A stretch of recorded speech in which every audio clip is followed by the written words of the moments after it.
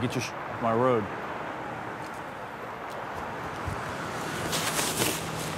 That cop profiled me. It's ridiculous. I go to school. I'm not a gun trafficker. I know exactly how you feel, man. That's why we're here. It's certainly possible you were profiled, but it's practically impossible to prove that. You never know for sure what's going on in an officer's head. I hate to say it, but from what I hear, it sounds like you broke the first rule of dealing with the police.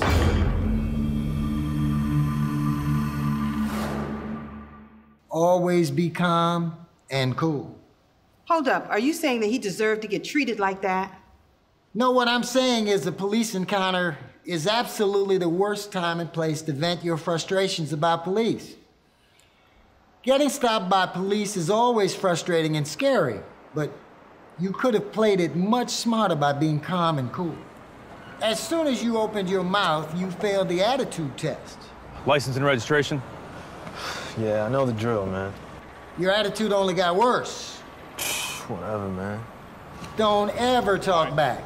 Don't ever raise your voice. Don't ever use profanity with a police officer. Being hostile with police is stupid and dangerous. You can't win that game on the street where they're the king. Police have a dangerous job.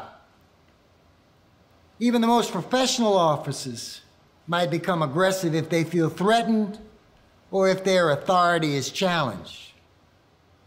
Always control your words, the tone of your voice, and your body language. If you're visibly scared and angry, it's easy for an officer to get scared and angry too. Things could have turned out way worse than they did. Now! On your stomach! On your stomach! Can you think of a better way you could have greeted that officer? Good evening, officer. How's it going? That's better.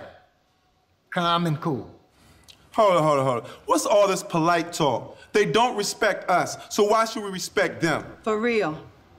This isn't just about respect, it's about common sense.